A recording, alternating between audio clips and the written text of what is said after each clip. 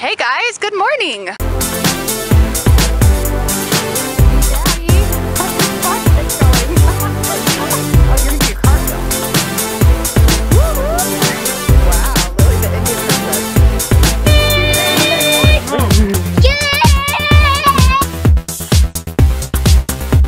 We are going to the Department of Health to pick up copies of Aaron and Graydon's birth certificates because according to healthcare.gov they are not US citizens and they want to cancel their health insurance.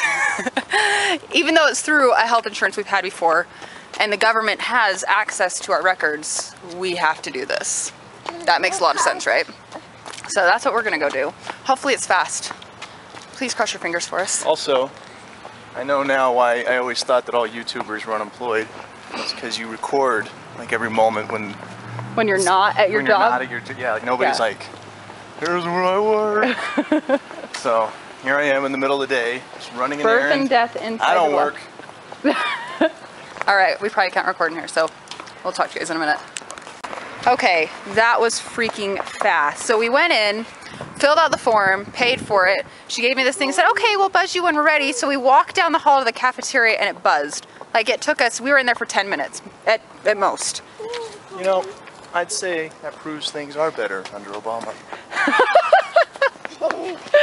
Obama, you fixed something and then you ruined everything else. But I appreciate not having to wait so long to get my birth certificate. One time that it was fast. Thanks, Obama.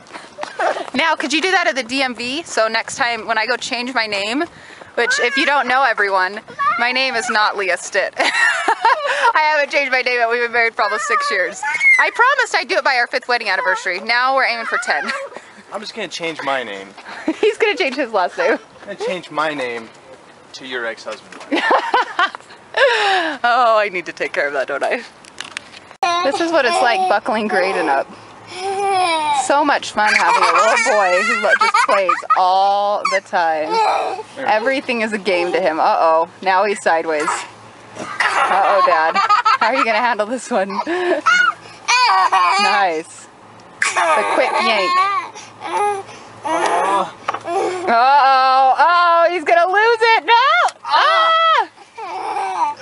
No, not too tight. It will be tight on his tummy. Wrap it around his neck. Hey, Graydon, it's adventure time. Come on, grab your friends. All right, should we have story time with Aaron and Leah? Here, you can hold the camera while I pull out. Oh, I'll let you buckle first. That's my job. That's your job? Pulling out. So I have a question for all of you out there that have children. What ages did your children stop napping? So our girls stopped napping between 18 months and 2 years old. So Brookie stopped napping at like 1.5 years, 2 years old, and same with Lily. Graydon is 3, almost 3.5, and he still has to nap. Yesterday he missed his nap and he went to bed at 6:30 because of it. And normally our kids go to bed at 9:30. So when did your kids stop napping? And when do you, I mean, I've heard kindergartners that are still napping. Have you heard about that? People have kindergartners that still nap. I know an adult that still naps. What's his name? Aaron Stitt? I don't know how people don't. If I can, like on Saturdays and Sundays, I love. Oh no, most everybody men loves a take Sunday naps. nap. Yeah. Everybody loves a Sunday nap. So I'm sad when they stop taking naps. Yeah, because then they don't nap with you anymore, huh? And then you can't. Oh wait. Aaron has such a nice wife who doesn't take naps because she's had to train herself that he can nap whenever he wants. Isn't that nice? Okay, so I'll tell you a story from my mission. So since the Indian story, we'll save that for later, since I don't know if that was that interesting. But, so I was in an area, I went to Pittsburgh, Pennsylvania, and I was in an area called Allegheny County in a city called Duquesne, which was pretty, I don't know, I'd been on my mission for exactly a year at this point, and I had just come off of a time, about a 9-month period or so, where I helped a lot of people come into the church, into our religion. And so I was feeling pretty good, and I met this guy, and his last name was Major, and I don't know if I don't remember his first name, but I remember his brother Major. He was not a member of our church. He was he was somebody who was learning about the church, and he was unemployed. His wife worked, and he would stay home all day and buy things on eBay with his wife's money. And so we were trying to work with him on like a lot of things, and one of the things that we were working with him on was trying to come to church, which he always he wanted to, and he would make commitments, and he'd been working with missionaries for like years, and nobody had ever gotten him to come to church. And so I said to myself, I'm going to get him to come to church. And so we made this commitment. We really we were like, you know, you gotta make sure to come. And he promised us. I made him. I'm like, if you're gonna do this, you gotta promise us. Because I told him, I said, I'm gonna break a rule. I said, I'm gonna come and I'm gonna pick you up from church in our car, which we can't do. We're not supposed to do this, but I did it all the time. Yeah, Aaron broke a lot of rules all the time. Well, I mean, it was. You're a rule breaker. It's just your personality. But, you know, it was in the name of. It was in the name of God. In the name of God. and so. I got there, it was early in the morning, it was like, you know, 8:30, we were on time for church, plenty of time. He promised us he would be ready. We got there, knock on the door, nothing, ring the doorbell, knock, knock, knock, knock, knock, knock, knock, just, and I'm like, I'm like furious, which you shouldn't get as a missionary monk. You should always be peaceful, but I was like, I'm gonna get him to go to church. And so I don't know what I was thinking, but I said, we're gonna get into his house one way or another. I was yelling, and so we go around the back, and my companion was, you know, kind of new, and he's just like following me, and he's like, Elder Stitt, what are we doing? And I'm like, we're gonna break into his house, and we're gonna pull him out of bed, and we're gonna take him to church. And he was like, what? And I'm like, yeah, that's what's gonna happen. And so I saw that there was like, on his back porch, there was a window above his back. He had like a roof on the back porch, and like all these like furniture and boxes and crap in his backyard. So I built up this thing that I could crawl up on top of, climbed up onto his roof, got in, opened up the window, it was open fortunately, broke into his home, walked down his stairs, and went and opened the back door to let in my companion, who wouldn't come in. He was like, I'm not coming in. Because this is against the law. Because we're like breaking the law. And I was like, he is coming to church, you know. And so I was like, fine. I'm like, I'll go wake him up. And so I went in, and I banged down his bedroom door, which was shut. And I go, Brother Major, the missionaries are here! And I hear this, like, you know, like he's getting, you know, like getting out of bed, and he comes and goes, and I hear him go, Elder Stitt! And he swings open the door, and all he had on was like these little G-string underwear. Not G-string, but, you know, like little... Briefs. G-string! He was a bigger guy, so little G-string, like... And like at that moment, it dawned on me what I had done. That I just like broken into someone's home who I'd only known for a couple of weeks. Just, you know, like in the middle of the, like in the morning, like I'm in his home. And when it dawned on me, I was like, oh my gosh. And he's like, what are you doing here? He's like, did you break into my home? And I'm like, oh, I'm like, yeah, I did. And I'm like, so I said, oh, I'm like, I think an apology is in order. And so I was gonna apologize, and after I said that, Brother Major goes, you're right, I'm sorry. I should have been ready to go to church. Oh my God. And I was like, oh, that's all right. Would you just get ready and we'll go to church? And he said, okay, give me a minute, I'll get ready. Oh my gosh. Did he join the church? He sure did. I've never heard this story before. But you know, here's the thing. This is probably very surprising to all of you, as is a lot of Aaron's stories and antics, but to me, the shock factor isn't quite there anymore, because this is my daily life with Aaron. He does things and I have to just shake my head and almost look the other way at times, and just, he is his own person. He's gonna get in trouble for his own actions.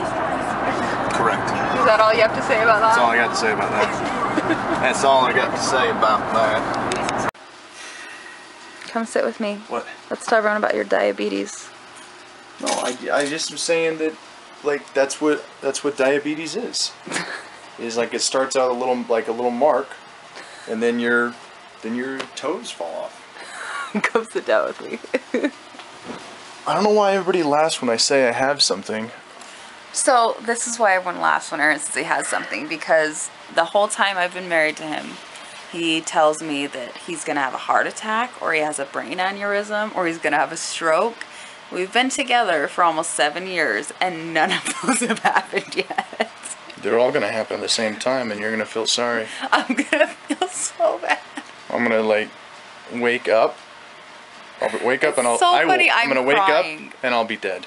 You're going to wake up and be dead. And then I'll come out and I'll say, look, Leah, I'm dead. I'm dead. Are you happy now? I am literally crying from laughing. Like, Yeah. my insides are laughing hard, and I'm tired. Wish you would have listened to me when I told you I had, Diabetes.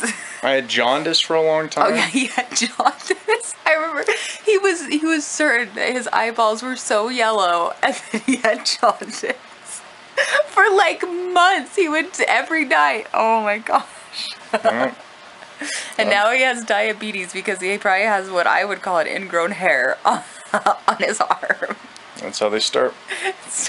Diabetes. Just so everyone knows, diabetes starts as ingrown hairs, and then your toes fall off. Mm-hmm. Ellie and Jared and Samica are having a meetup on Saturday at City Creek Mall. Yeah, I got your invite. So we're gonna have to go to that. Okay. It's after your class. It's at 4:30. Your class ends at 3, right? Well, it ends at 1 technically, but I mean. It ends at 1. I thought it was 9 to 3. No, I don't know. Your paper said 9 to 3. Then it's 3. That's 3. He's the one that goes to it, and I still know more. I just know I didn't get out of there until like 4 last time. Yeah, well then that'll be perfect if you're already downtown. You can just meet me over there. It's just gonna be me and Graydon and Lily. Bricky is with her dad, which is sad because they're gonna have Jackson and Noah, and Bricky won't get to meet them. But hopefully we'll see them again sometime soon. So have you told people how about you and our relationship, and how you were married before and had Brooklyn? I'm not Brooklyn's kind of dad. I mean, biological dad. It's known, I think, now, but yeah, I was Well, we married. know it. I was married once upon a time before Aaron, for a short time, and Well, I don't know. You don't want to say too short. no, it wasn't too short. It bad. was shorter than me and Aaron have been married for. We were married for a year and a half, I think. Yeah, it was about a year and a half. And we got divorced, and I met Aaron, and I already had Brookie within that marriage. So Brookie is Aaron's stepdaughter, but we're kind of, our family, she doesn't look at Aaron as a stepdad. Like, Aaron is her daddy too. So it's not, she feels very close to Aaron. So it's just kind of like it's a blended, unblended family. But Maybe yeah, you should insinuate that maybe she is my actual daughter.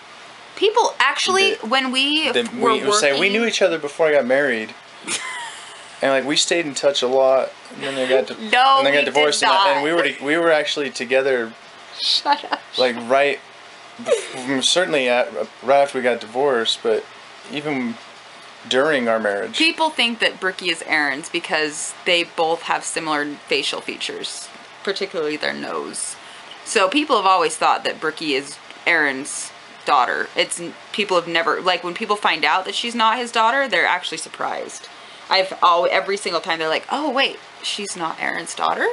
So no one ever thinks that she's not your daughter. They think she's a sensitive soul, like I am. Yes, they are two peas in pods millions of miles apart.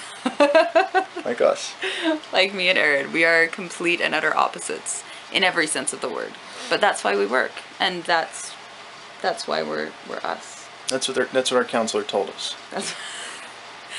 That's what our therapist of 7 years has told us. That's what our separate psychologists have told us, is that we actually work great together. And then when they said that, I went, oh, well, then we're fine now. Yeah, we're great. And now we just go to and he tells me, no, you're not crazy. I go, oh, everything's fine. So yeah, now it's fine. Aaron's not crazy. I'm the complete opposite of him, and I never was crazy. Tendencies are completely gone. Yeah, he's not crazy anymore. He doesn't want to kill. Mm-hmm. I haven't flushed golf balls. I haven't put golf balls in the garbage disposal in months. I know. We haven't had to replace it for 3 months. I mean, we were replacing it once a month, was, you know, it was kind of expensive, but Aaron decided When that... was the last time that I went to work with a plunger on my crotch? It's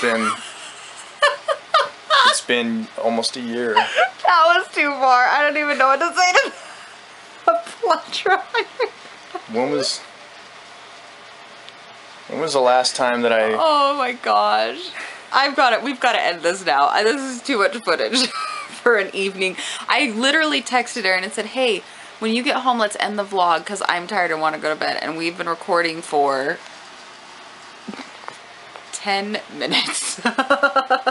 This could be a vlog in and of itself. Anyways, we're going to say goodnight and we will see you guys in a couple days. Remember how I used to come home from work? Except for it was always the neighbor's house, and I would go in. Oh my gosh. And like they would like freak out, and I would like just start making dinner and yell at them and be like, "What are you doing in my house?" Yeah, I remember that. And then they'd come over here and eat dinner. No, man, that never happened. Exactly. All right, say goodnight. Good night. Good night. And we were talking about how different it is, like, that people choose to do that. We're talking about how different it is that people, go, Leah, go! Hold on, I gotta do race car move. Just give me a second here. All right, now the camera's on you. I'm sorry, I started staring at I was like... It's hard not to look at I was yourself. like, why not You're just... supposed to look into the camera still. I was like, why not just pretend that I'm talking to myself? Kind of do, but you have to still look into the little camera at the top. People tell when you're looking at the screen.